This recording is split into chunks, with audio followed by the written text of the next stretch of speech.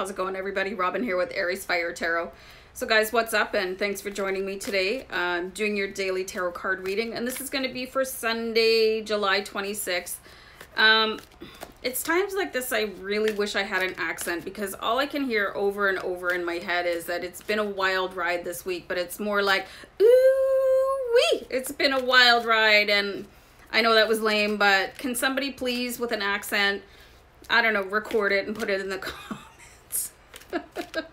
So anyway, yeah, a bit of a earth shaker this week for a lot of people. So I'm using a daily tarot, one of them anyway. I have a few, and this one, let's see a card to describe the day for you guys, and I'm gonna shut up and get into the reading already, right? Am I right?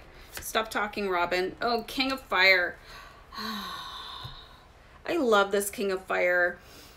My other decks, I just feel like the King of Wands, the King of Fire just has this hectic energy, and he's like, he can't stop, right? But here's the King of Fire.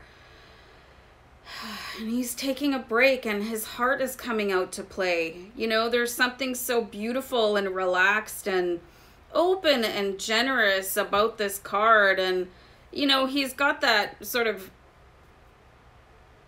angelic halo around him. So there could be somebody coming into your life today. And of course, the fire sign, Aries, Leo, Sagittarius. And that's me. I'm an Aries, so maybe I'm going to help you out today. But I'm really seeing somebody coming in and sort of extending their heart out to you, and maybe help you out with any sort of, I'm getting this weird word from spirit guides, I can't even say it. It has so many syllables. Tumultuity. That's not a word, but it's my spirit guides. They actually print these words for me, and I'm speaking them. I'm going, well, everybody's just going to think I'm insane if I say that. But anyway, it won't stop flashing in my brain if I don't. So this card came out right away. Something important to be mindful of. You did have the Five of Air here, and I saw the Five of Swords in one of your daily readings. But this is such a different energy, and it's so light and fluffy, and being able to release things. And today is going to be a really good day for you guys to kiss the heat of the week before you goodbye. You know, it happened, it's over, it's done with. It's probably going to leave an imprint on your heart for quite some time here. But I see a new connection coming in with somebody else. Again, could be an Aries, Leo, Sagittarius, where they're going to be able to help you. And, you know, maybe it's somebody that's been down the same road as you, and they can sort of share their epic tales of woe, and then make you feel lighter. That's what I'm seeing here with the Five of Air, which would be the Five of Swords. And the Five of Swords, it can really depict quite a battlefield in some decks, but this one is like the ballet, and, you know, everything's fine, and, you know, that's why I love the good tarot, because it's so beautiful, and it just feels like there's so much resolution in this deck where nothing is impossible. You know, some of the decks are really dark, like the Witch's Tarot. Man, when you pull some of those cards, you're like, you know, but this deck is like, so anyway, what to embrace to have the best day possible, you guys? Eight of Earth.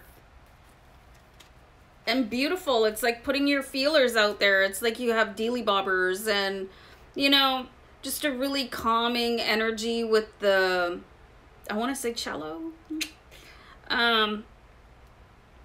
You know, and maybe listen to something that is very calming for you today, whether it be music, or if you like podcasts, or, you know, do something really creative and get back in touch with who you are. And then let your feelers go. And I call feelings feelers, you know. So there's something really sprouting within you here.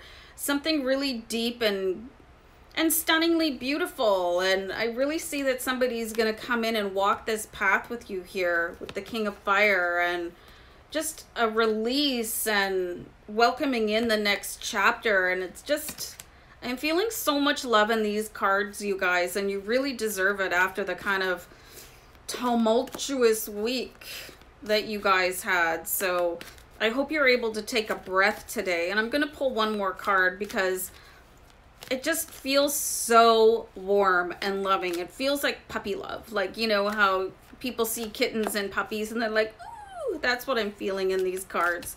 So, oh, guys. All right. So we've got the laughing, smiling, happy Buddha here. And there is something really beautiful and energy coming in for you. And I'm actually feeling overwhelmed with emotion, and sometimes I cry on camera, but I don't think I'm going to let today be one of those days, so I'm not going to do that. But I do feel like there is an overwhelming love and like abiding sense of caring for who you are and where you are. And I'm not sure where it's going to come in. It could be a physical person. It could be one of your ancestors from the other side of the veil. I think some of you could really be visited by the presence of a departed companion animal. So if you feel like that is happening, you guys, just embrace it and know that, you know, your ancestors do come to visit you and sort of stand around you in a circle when you're at your lowest point, or, you know, when they're really proud of you too, and it could really change how you feel about things here. So I'm just seeing so much love and light in these cards, you guys, and I wanted to send that myself too. I'm always just, I love you guys so much, and I mean it when I say that. It's not just a catchphrase, you know. I do love you guys, and I want the best for you. And now I'm going to really stop blubbing, so I'm going to go and just wish you guys everything. Okay, so take care. Bye.